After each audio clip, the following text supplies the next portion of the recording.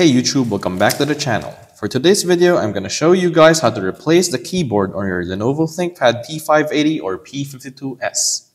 Before we start, I'd like to point out that the non-backlit keyboard has texture on the keys and an almost decaled look to the letters and numerals on the keyboard.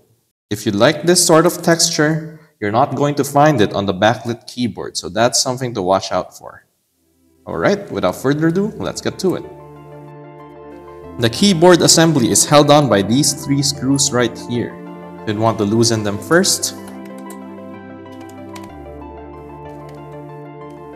With the laptop open, stick your fingernails or a spudger tool on the bottom seam here and slide it upwards. Once it reverses enough, lift the bottom edge and slide it downwards to release the upper edge of the keyboard. Once you do that, just flip it around and that should expose the wires you need to disconnect. There are going to be two connectors that you want to disconnect here. This one goes to the track point and mouse buttons, while this one is for the rest of the keyboard. So what you want to do is just lift this up with your fingernail or a spudger tool. And this one as well. And once you have them released, slowly guide them out. Like so. So the reason why I have three keyboards right here is that the laptop originally came with this one. I wanted the backlit one, so I bought this. Unfortunately, the spacebar wouldn't work consistently, and I'm hoping this new one would have everything in order. So let's get to installation. Installing the new keyboard is more or less reverse of removal. You have greater slack here, so you might want to install this one first. Slowly guide it into the port.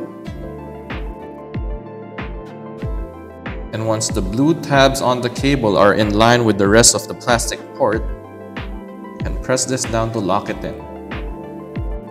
Do the same for this thinner cable. There's a white line on the cable to guide you. Once it's in line with the rest of the plastic port, you can press the black tab to lock it in. There you go. Once you have both cables securely installed, flip the keyboard up. Slide the upper edge in. Once it's in there, press down on the bottom edge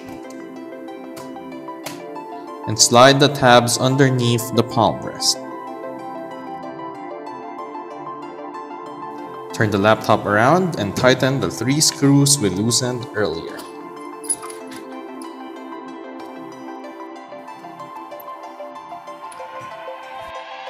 Once your laptop boots right back up, you'd want to open Notepad or any similar word processor and just make sure the keyboard is working as it should.